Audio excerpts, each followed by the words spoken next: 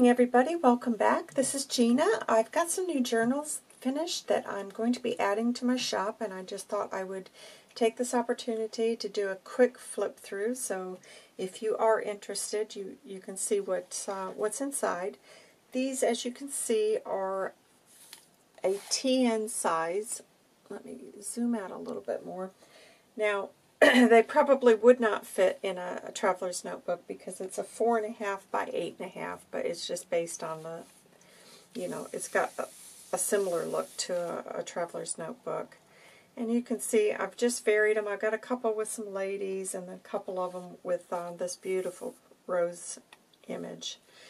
So let me set these to the side because they are all made the same, just, a couple of things maybe switched here and there, but they will contain the same amount of journal cards and tags, and they're fairly simple, these journals. Now they do have 60 pages front and back, and you can see I did a band with the layered papers, and this is vintage paper as well. A lot of old vintage papers in here, but as I said, I've kept these pretty simple for you to add your own embellishments to. So on the front, I've made a piano pocket, piano roll paper pocket. Wow, that's a tongue twister. Don't say that fast. So here I've got a little tuck spot, and then this flips over. This is tea-dyed paper, and then I've added a few bits of avocado dyed.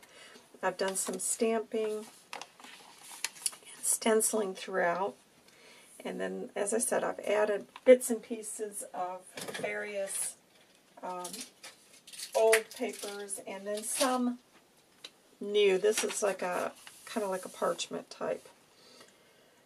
Old book pages. There's one in here that goes back to, I think, 1906. And then I've just added some little embellishments. I recently did a tutorial on that for my patrons. Old book pages, and again, I am clearing out, so I've added just a couple of journal cards here. And this is a fabric altered paper clip. This was not my idea. This was Country Morning Creations. And those are movable, so that flips out. She's done a little tutorial. If you're interested in that, you can check her out. Those are very, very cute. I like that idea. So I'll put her name in the description box, and you can go and check her channel out. Some very old music sheet there. And this is the really old book page.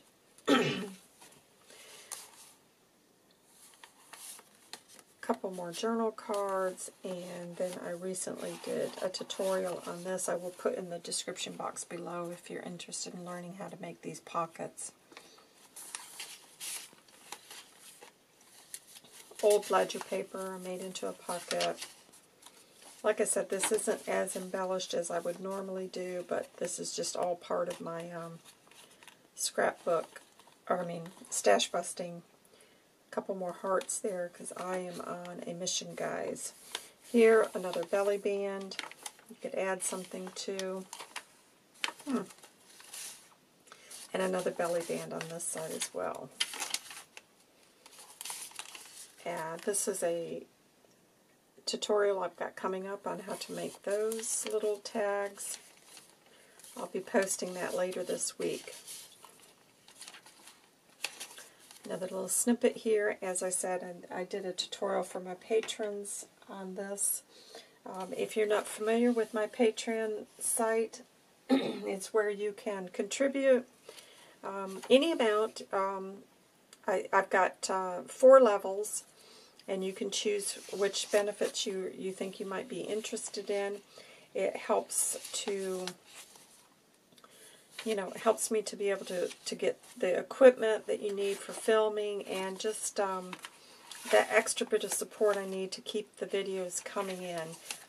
It's, you know, not everybody's interested, but if you do feel like you want more content, it's a great place for you to come. And I've got more videos. I've got more projects on there. So if you're interested in that, the link is in the description box below. And I do appreciate all of my patrons so very much. I offer giveaways on that, as well as tutorials and tips. A couple more. So this back of the journal's got the 3 pockets here, and then, like I said, a button card. I did a tutorial on.